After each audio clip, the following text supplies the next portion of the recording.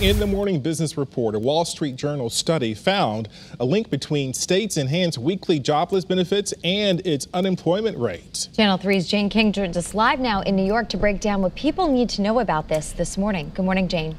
Hi, Wendell, Nicole. Good morning to you. So the number of jobless benefit recipients is falling at a faster rate in the states that have canceled the enhanced and extended payments.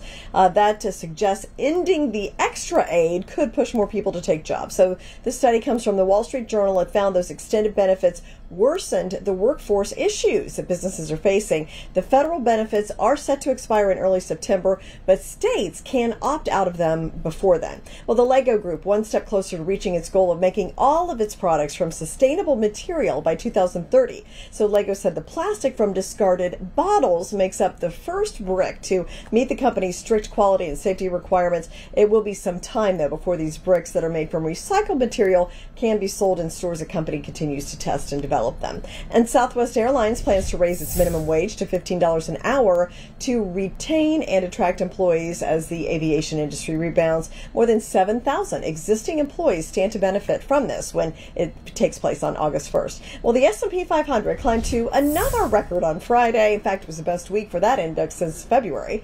Bank stocks led the way higher. Today, flat for the start of trading. Live from New York, I'm Jane King. Back to you.